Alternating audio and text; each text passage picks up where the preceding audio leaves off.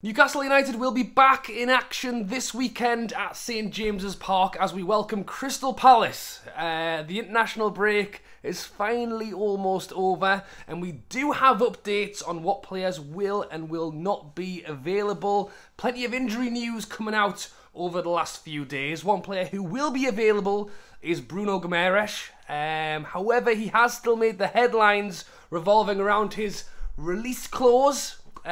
Could he leave for a lower fee if the likes of Barcelona or Real Madrid came in for him? We'll talk about that.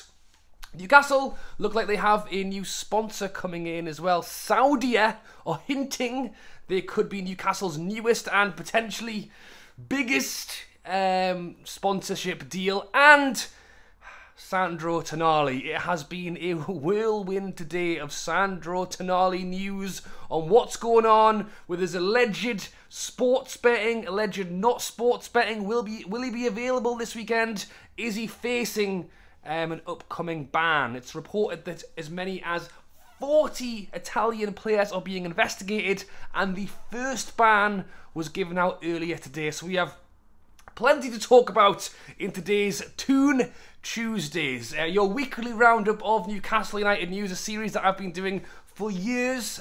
So if you do watch it every week and haven't subscribed yet, hit that big red button. And loads of you guys watch. We are getting very, very close to 45,000 subscribers, which is amazing. So hit the red button or black button or white button, depending on your settings.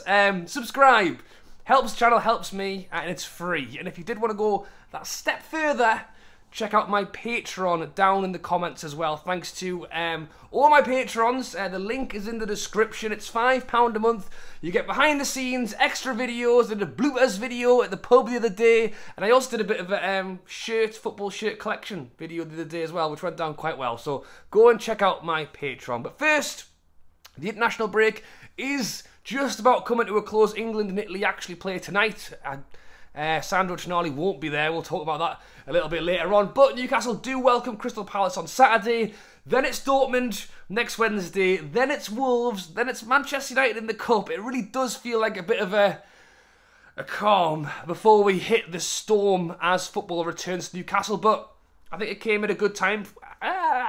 Came at a good time for us. We were on a really good run. Didn't want that to stop. But we have had quite a few injuries, and it's given us the chance to rest some players.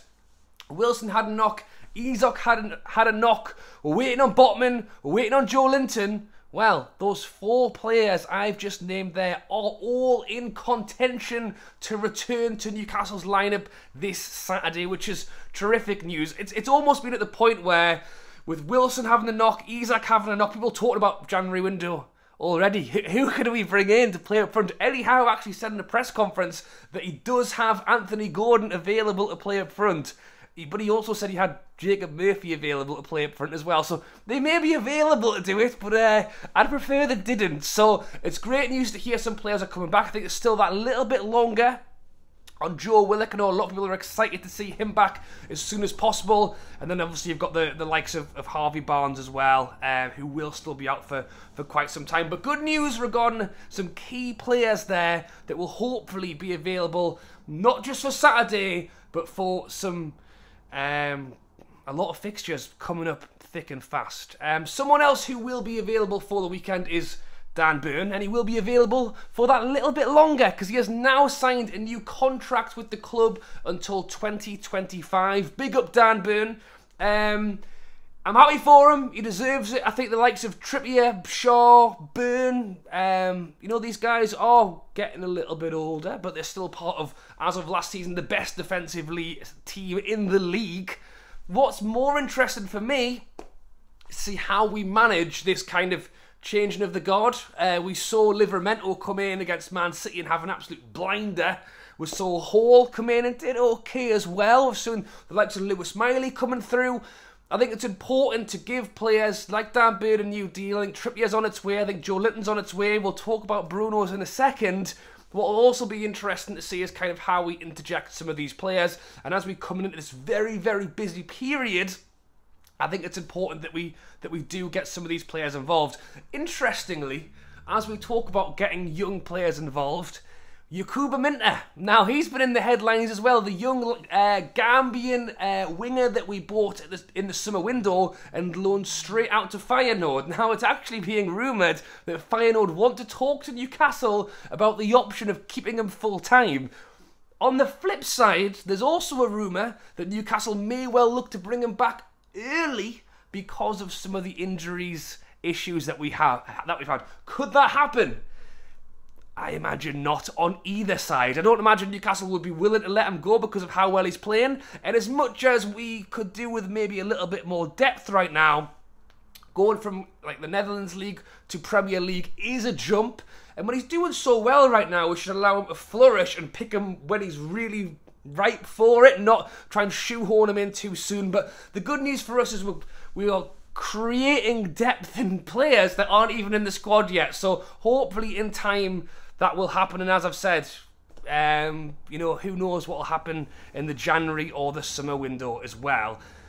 In terms of bringing players in, what I'm hoping doesn't happen in the January or the summer window is the likes of Bruno to have a couple of offers on the table. Now, it's understood, and I won't talk too... If you think I'm talking about Bruno's contract at the moment, wait until we get to the summer window. But it had been rumoured... I think, to be honest, these rumours are coming out from Barcelona and Real Madrid fans, but it was said that if one of those teams did come in, that Bruno had a different clause that would put his release clause of 100 million down to 80 or 75 or 70, with the idea that those would be the clubs potentially he would want to join in the future.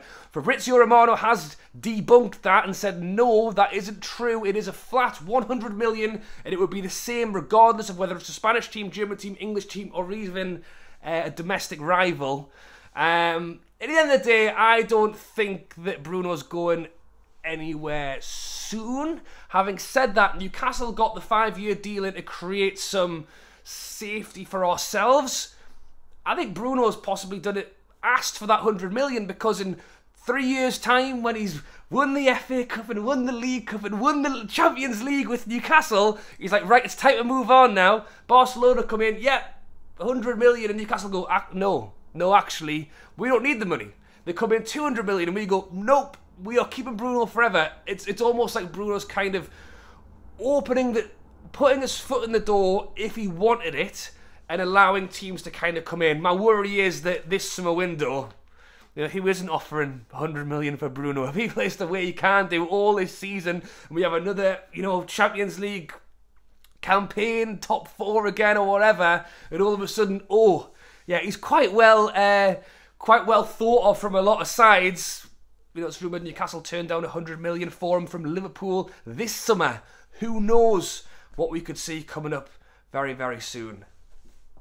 One thing that does look like it will be on its way very soon is a new commercial sponsorship for Newcastle United. Saudi Air posted on their Twitter page earlier on today, stay tuned. Yeah, stay tuned. It looks like Saudi Air will be announced as Newcastle's official flight sponsorship. Any commercial deals want to come in here and help raise that money pot for the upcoming January? Works well for me. We've seen travel sponsors for the club as we did warm weather training over in Dubai, Saudi Arabia, and have had these kind of sponsorships in the past. It looks like we have a new one on the horizon very soon. We will wait to hear more on that. There's rumours saying that it could well be very, very lucrative for us. I mean, you go as far as talking about the Seller Cup at St James's Park at the start of the season, you know, prize money going to the winner for a friendly tournament. I think the likes of Peter Silverstone and Darren Eales are very clever men at what they do, and if they have the opportunity to try and raise revenue for the club, they're going to do it. I did a video about the fact that the new terrace bar at St James's Park has mysteriously gone missing. Do you know where it is? If you didn't see that video, you'll know.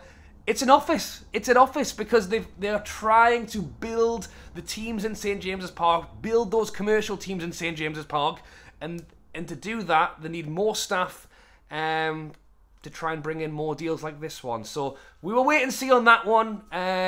Who knows? Maybe there'll be a few flights to Dortmund in 2 weeks' time, or maybe PSG in a month's time. A few extra flights on the board wouldn't be too bad. So we will wait and who knows?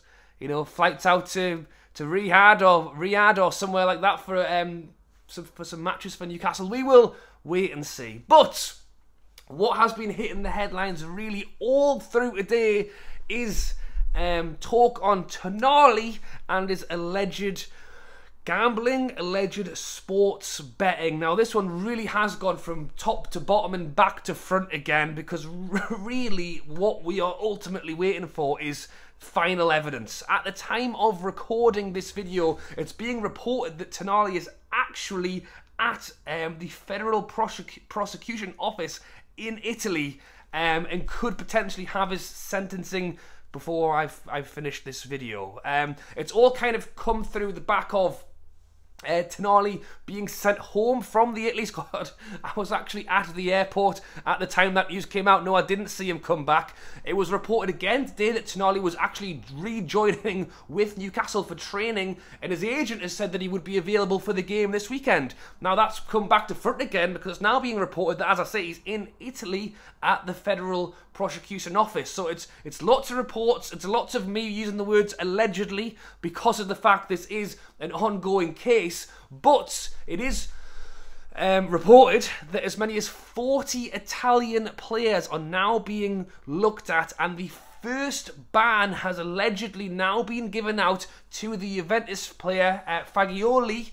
The Juventus player, 7-month ban has been given to him, which has led people to believe that Tonali could receive a similar ban. As I've said already, it really comes down to this kind of line. Tonali has reportedly kind of stepped forward on this and to give, I guess, just come out and tell the truth about it, which is reportedly going to hopefully give him a lower sentencing, if a sentencing is to be given.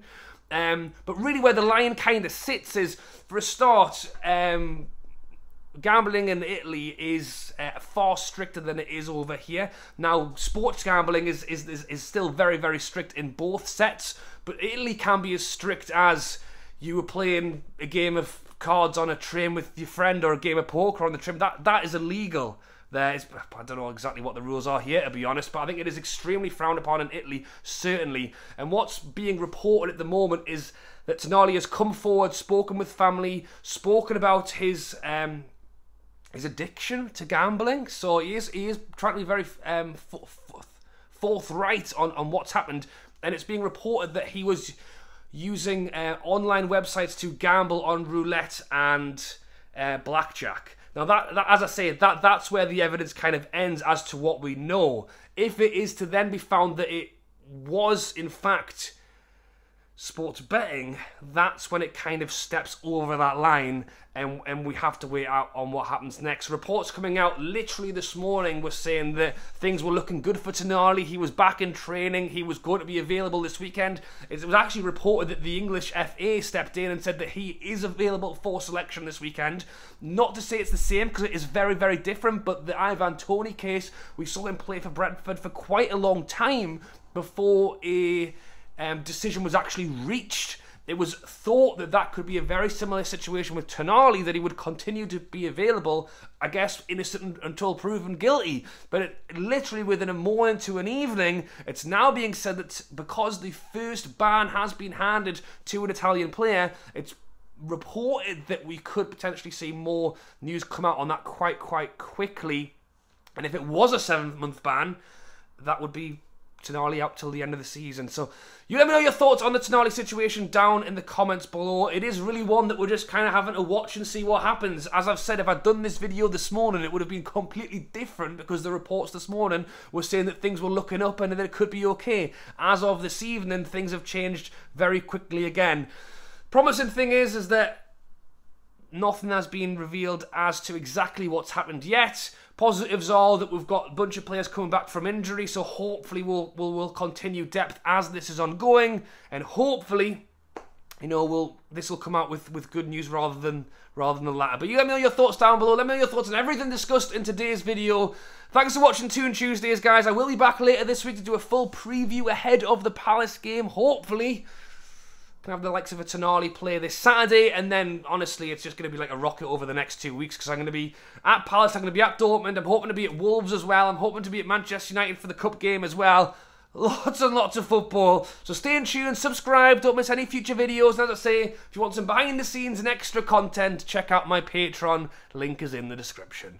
Thanks for watching, guys. Enjoy your Tuesday, enjoy the rest of your week, and I'll catch you later.